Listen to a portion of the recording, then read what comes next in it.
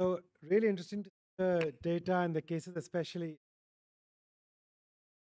And I'm going to ask the audience that last Manoj asked me to talk about real-time CG. I'm going to ask you to raise your hands and say how many people do you have who are using real-time continuous CG? Do I have people who are using real-time? Huh? But you have some. Because I was, as you were speaking and I was listening to the talk, sorry, if I was disturbing you, but your talk was giving me some thoughts in my mind about what we might say and what might be different. I'm just going to use a couple of minutes to maybe come back. So you made a really interesting comment that how long data do you need to judge is someone stable? You see one day, but you've seen, all of you see that every day is different. And just a comment there, the 14-day recommendation that Abbott do is based on some work by Rich Bergenstrom. And they use data from type 1 diabetes. And they took a long duration of data and started cutting down. And they said, after how many days will we still get the same result as we would get at 3 months data? So I've done the same analysis as well, but with a slightly different angle because the bottom line is that depends on the patient's stability. A type 2 patient with good C peptide who's got a stable profile, within 3 days, you get a clear picture because it's reproducible. Someone who's got and you showed two very variable profiles, saying one is behavioral and one is physiological. And I completely agree. But there's one other factor that comes into that, and that is how much residual C peptide you have. The best marker of residual C peptide without measuring it is duration of insulin therapy. So once you go past 5 years of insulin therapy, then the C peptide starts to come down, and then you start to get more variability. It's shown in devote data as well. So that's just a marker that once you get low C peptide, then those behavioral differences will yield a bigger difference. So what we showed was that we looked at baseline C peptide and baseline variability. And we showed that if someone's really variable, no C peptide type 1s, actually to get the same time in range, I took a year of data, I collapsed it down. So you see, okay, what's the minimum amount of data you need? So for some people to get the same time in range that you had in a year, you need to take 3 months of data. 10 weeks. They're really variable. We divided our data into 4 quartiles. Patient who's the most stable, who's managing really well. Then 10 days, you get an equitable picture. There's something about that. If your first 3 days, if it's quite stable, you know that in the next 10 days, you're going to get the same result. If the first 3 days are really different, you need to wait a little longer, see what's happening. That was just I'll in the UK now, when we started doing CGM, so I also started using the CGM Gold devices in 2001. And then I used to look at these snake plots, and I like the snake plots rather than the AGP because you get the individual things, and I can kind of see it that where you're seeing overcorrection or a meal replacement. In the UK now, all of our type 1s are using CGM mainly for their care. And we have the same choice of devices around and part of our job now is to fit the right device to the right patient who wants which one. They're all available on the NHS, some different criteria. I wanted to make one comment that I hear a lot here, that and in around the world as well, that there's a lot of discrepancy. Patient does a finger prick, does a Libre, and sees a difference. Yeah, and that confuses it. So different people have different opinions, and I'll tell you mine. And my opinion is all the devices have a quoted MARD. MARD is the average difference of less than 10%. This magic number of 10% comes from one guy, Boris Kovachev, who did some mathematical calculation. He's a mathematician, not a clinician. And he decided that if you do less than 10% error, your chances of a problematic decision are very low. But I think there's a problem with this. To my mind, I've said on the top, what I say to my patient, frequency of measurement beats accuracy. Because if you think about it, the patient says, oh, sensor said I was low, but I was not low. Then the patient doesn't trust the sensor. And then the patient, every time he looks at the sensor, he finger pricks. Look, if you're going to finger prick, why the hell are you spending money on the sensor? You might as well trust the finger prick, right?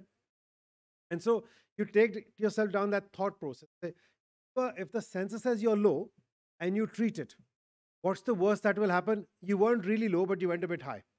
And every once in a while, that will happen. Right? If the sensor is reading high and you treat it, what will happen? If you feel low, you'll get some symptoms. And if your symptoms come on, you're going to treat it anyway. And over the course of time, Because you've got a sensor now, you'll be scanning or looking at the data 10, 15 times a day. With finger pricks, even the best patients, would do maybe 4 or 5 finger pricks a day. So frequency of seeing those high readings and making the difference beats any few events when you've overtreated a hypo. So my recommendation to all the patients is, look, there's always a difference, but just trust what the sensor says, make that your new reality. Because if you don't trust it, then you won't use it. And the evidence says that people who don't cross check it have the same outcome as people who do cross check it. So this is not just a thought. We're talking about evidence based medicine. And in evidence based, 90% of people don't do any finger prick. And 10% of people don't trust it. They do the finger prick, they see early on, and they keep checking. The outcomes are exactly the same. The other thing to remember is when you're using blinded CGM, iPro, day one always underreads. And day one always gives you more hypoglycemia. So if you see hypos on day one, count them. They're not really true, right? That's just an important thing on day one of the sensor. Um, yeah, all the zones. So this is something called an error grid. And what they do is you see on the bottom, they'll plot the real glucose, on the vertical line, the sensor glucose. And all the sensors basically, if you come into those categories A, D, and C, or that's when the difference is so big that you'd have made a treatment decision. If you're, and that actually 5% of the time going to make an error, and that's acceptable. So the way we make the most of real-time CGM is that if you're spending money, certainly in the Indian scenario where you're paying your own money to use CGM, then look at it. These are 10 rules that were taken from the GOLD trial in the US. This is the trial of Dexcom in type 1 diabetes. And if you look at it, what they said was, number one, wear it as much as possible. When CGM first came out, so 10 years ago in the UK, it was all self-funded CGM, very similar to what's happening in India. And people say, I'll wear it 1 month, 1 week a month, the Medtronic one, or I'll wear it intermittently. The evidence for usage was very clear that to get a change in A1C, you need to wear it more than 70% of the time. So people wearing it 1 week and then not wearing it in real time. The evidence in the studies showed there was no change in A1C. That is now a waste of money. That's a waste of your. But if you're committing to use it, you want to use it at least 70% of the time. The evidence said that in type 1 diabetes, clearly, in type 1 diabetes, you wear it for a week and then not for a week. So in those days, people might, adolescents, young children started using it. Okay, we'll use it in the exercise period, in exam period. Patient's going away, child is going away somewhere when there's a high risk of hypoglycemia. They might use it intermittently in those sort of periods just for a quality of life benefit. But if you're thinking my A1C is going to improve long term using it intermittently, lots of people have tried it. And every single data has shown that people wearing it less than 70% of the time have zero impact on their A1C. That's the first thing to say. In type 2 diabetes now, there's lots of studies trying to see whether intermittent use can have a benefit. And maybe because in early type 1, like Manoj was saying, when you're making dietary interventions, when you're making therapeutic interventions, because you're changing treatment, makes a difference. In fact, we used to do a lot of blinded iPro. At King's, we used to do 300 iPros a year. So I audited over 4 years. We've done this in 900,000 cases. Let's look at what the A1C was when they came back next time. In King's, a third of the people improved, a third of the people got worse, and a third of the people made no difference. One single iPro. So we sometimes overestimate what it does. So, but if you're wearing routine CGM, wear it as much as possible, look at it as much as possible. There's very good evidence that people who look at it more have better outcomes. I like this line, it's very American, isn't it? It's awesome, but it's not perfect. Right? And so when people say, look, it said it's high, it said it's low, I've got connectivity issues, you say, right. On the whole, look at the big picture. People wearing CGM have a 0.5 to 1% lower A1C than people who don't wear CGM, 70% of the time. So there are times when it's not out there, but in the big picture, it's getting you there. We always say this for people with type 1 diabetes, that it's a long game. A single reading of 300 or 40 is not going to make any difference to your long-term care.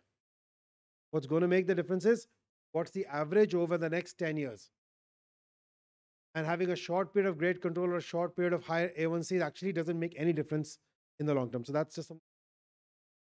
Getting alerts, adjust your settings, have a plan for alerts, don't overreact. When people first start using it, they see something coming down, overreact, go high, see a high, overreact, bring low, and sometimes looking at it too much causes more fluctuation, causes worse controls, occasionally.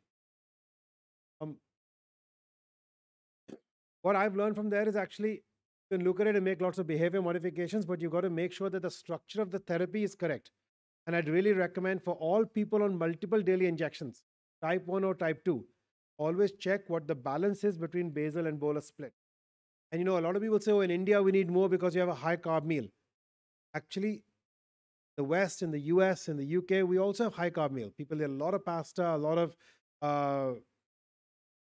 desserts. Yeah, people are eating 200 grams of carb a day, which is, I don't think you eat more than that in India, actually. Huh? Might be a little bit more than 200. If it's 200, maybe your basal bolus split, I think it still remains the same. It still remains the same because you still need to cover it off. So make sure whenever you're seeing someone that I see a lot of people being top heavy. You have quick acting 10, 12, 15 units, and basal is 10 or 15. So you get 30 units on the top and 10 units on the bottom. Just once you rebalance it out. So we do a lot of control, alt, delete.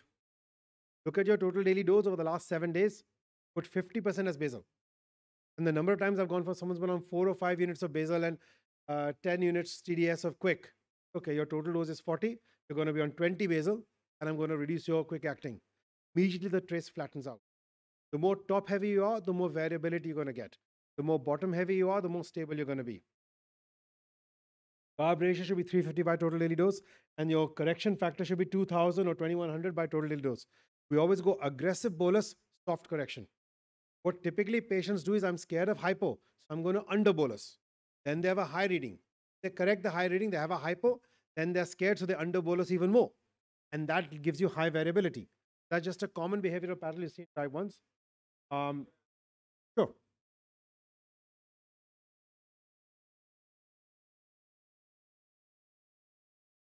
So where does that come from? Correct. So this comes from modern teaching. So I'll tell you, very good question. I get asked this a lot. So that comes from a guy called John Walsh, who's a diabetes educator in Texas. And it's his practice. He set it up and he made these rules of, it's called the 500-100 rule, or which in the UK, in India, it becomes 500-1800 rule, right? I used that for the first 5-6 years when I started doing stuff. And I found that every time I was getting high post meals and corrections and correction hypos. So I just tinkered with it a little bit. And what I did was I looked at people who are doing really well and I reverse calculated what they were using. So, patient starts off on a 500-100 rule. Patient comes to clinic, has some problems. The clinician adjusts the therapy or the patient adjusts themselves. And you look at people who are really stable. So I picked the top 10% of my clinic in Kings. We had 2,500 type 1s. You see the people doing well. And I kept reverse calculating what comes out. And I found they were at this sort of relationship. Then I started saying, right, what I'm going to do is I'm going to start everybody on this. For the last 10 years, I've been using these ratios. They're now in the British guidelines. So where did that come from? That came from John Walsh. Where did this come from? This come from Pratik Choudhary. There is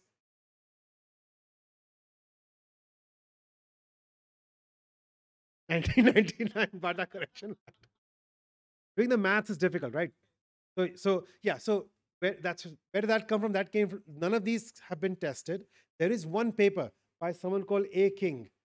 And that paper, they reviewed all the cases and they also came out with 350 or 300 to 350 being more aggressive with the bolus because typically people undercount their carbs, right? And being soft with your correction. So when you're correcting, you reduce the hypoglycemia risk. So that's why this comes. Good question, yeah. Um, Second thing is when people have arrows, they get really freaked out. Right? And a big problem that happens, you see a down arrow, your sugar might be 140, 150, and people do a hypo treatment at 140. So a big discussion that I do with my patients of CGM is saying, okay, what does the arrow mean? So the arrow going down means it's between 1 to 2 milligram per deciliter a minute. That doesn't mean anything to the patient. So what we say is, how much is going to change in 30 minutes? You convert it. So in milligram per deciliter, it's much easier than in millimoles. So say it's dropping one arrow, means it's going to drop by 30 in 30 minutes. So if you're 140, that you have that much time before you're going to get hypo, right? So the thing to do is to check again in that time, not to treat it now. So this is how you don't panic when you're going low. And if you're below 100, we have a pretty simple rule. If you're below 100 and you're dropping by one arrow, you take 5 grams. So in India, in UK, we have jelly babies. I don't know what's the Indian equivalent of 5 grams. Someone will tell me. Haribo's one Haribo, one thoda sa char manuk. Two glucose tabs. One glucose tablet is 4 grams. Glucovita, one tablet is 2 grams. Okay. So it's 4 grams if you got one arrow, and it's 8 grams if you got two arrows. And what that does is, the way I explain is, if you're on the center line of the highway and your car is drifting a little bit, let's say no, if you're going right to the edge and barrier mein it's going to hit, you make a big jerk. That is the original treatment, hypo treatment of 15 grams, which we advise, which no one takes 15 grams, everyone takes 50 grams. Right? And now what you're saying is, if you're on the middle lane and you're just drifting a little bit, don't do that same jerk. You're going to crash into the other barrier. A small turn. So there's no logic of taking 40, 50 grams when you're not even hypo. Right? So we say fast acting carb. So I think across Western Europe, our advice is take a fast acting carb and straighten the arrow, but a small amount. Right? Now, the question about long acting carb, so the traditional treatment is take 15 grams of treatment now and then take a long acting carb after. That was built for Actrapid or Insulatard, particularly nighttime hypos from Insulatard, which would give you a long action. With rapid acting analogs, most hypos occur at, I'll say 70% of hypos occur 2.5 hours after the meal. Right? So as I tell the one, so rebound is something different that's post meal. I'm saying when people are type 1s will bolus. And if they've overtreated, the hypo happens at 2.5 hours later, by which time your active insulin is really low. So you only need 5, 10 grams of carb, and that's enough. You don't need the complex carbs. You only need the complex carbs if your hypo is within 1 hour of the meal. If it's happened just after the meal, then you've got a lot of active insulin, so you need the second complex carbs. But when your hypo happens at 3 or 4 hours post meal, 4 or 5 grams is enough, and that avoids the rebound high after. But okay, one thing. This is my favorite slide. I used to explain. Give it to. This is what I used to explain how to use CGM. In fact, I use it to how to use finger prick readings as well for people with type 1 diabetes. Right? Just like if you're playing golf, the idea is you want to get the ball in the hole near the flag, right? So you just like the golfer sees how far is that flag, which way is the wind blowing, where is the trees in the lake, and he chooses. There they choose which club to use. Is it a 4 or 5 or a 9? How heavy it is and how hard I have to hit, how to accommodate the wind. Similarly, you look at your carbs, you look at your glucose, you think about what activity I'm doing, what work I'm doing, and you choose your dose. Right? There is, if you hit the flag in one shot, it's a fluke. Right? If your calculations are correct, it means you land it on the green between 70 and 180 60% of the time. If you're hitting 80, 180 at 4 hours, 60% of the time, your calculations are all correct. Your carb ratio is correct. Your basal is correct. If everything is correct, even then, 5% of the time, you're going to hit hypo. And after hypo, things will be a bit stupid because you'll treat it, and that's okay. You don't have to change your therapy or settings because you're having that. That is going to happen 5% of the time. And 30% of the time, you're going to be high. So you have to check it and see where did I end so that you can make the second shot and correct it and bring it back on target. Because people say the commonest thing I hear in clinic around the world is, Dr. Sahab, I eat the same thing every day. I do the same thing. My sugars are always different. That's because the wind is always blowing differently. The ground is always different. Your sleep is different. Your stress is different. All those things. So I was saying people misjudge, overtreat. If you want to look at it, I was just going to say this last. There's lots of resources we put on. They are all patient-facing resources. If your patients can understand English, okay, then that last slide. Hang on.